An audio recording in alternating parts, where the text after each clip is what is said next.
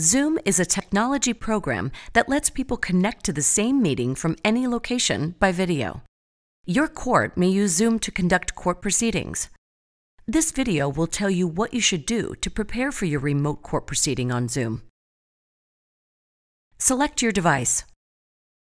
The first thing you will need to do is select the device that you wish to use for your remote court proceeding. To join the remote proceeding, you will need a device for video and audio.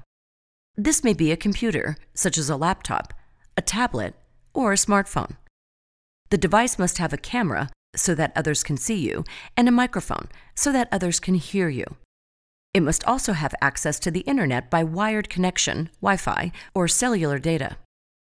If you do not have access to one of these devices, you may be able to dial into a remote court proceeding on Zoom using a landline or mobile phone. Notify the court if you need this option, particularly if you need interpretation. Download Zoom. The next step is to download the Zoom application onto your device. This step is optional, but recommended.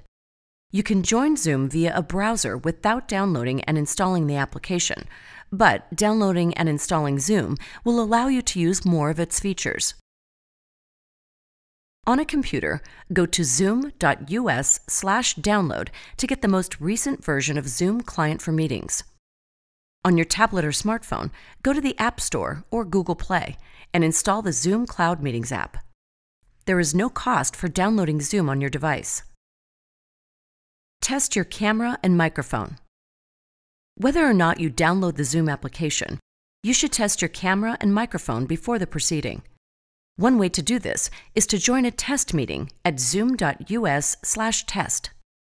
A Zoom test meeting is just a test, and no one else will be in the meeting.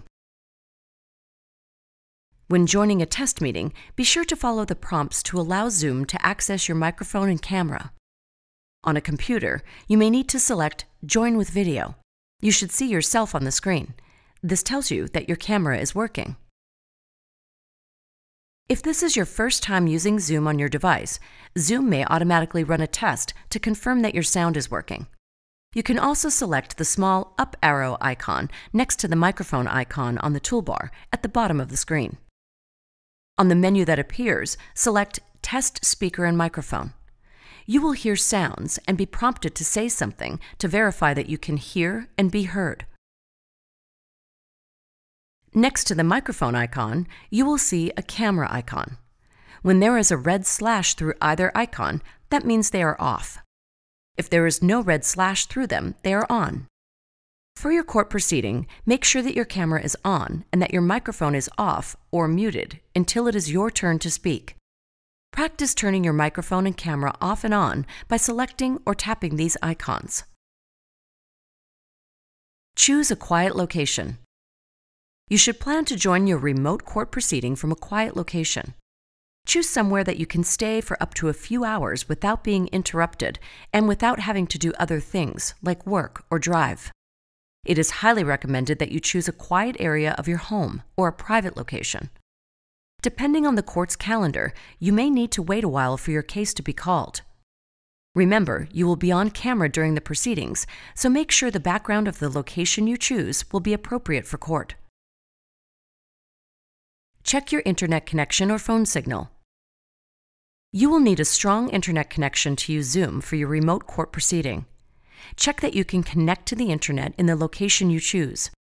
If you are connecting using cellular data, be sure that you are in an area where you will have enough signal to connect to the meeting without issues with your audio and video. Also, be sure to turn off other devices and applications that may be using the internet at the same time as your court proceeding.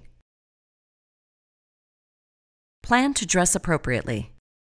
Even though you are not going to court in person, you should still dress appropriately.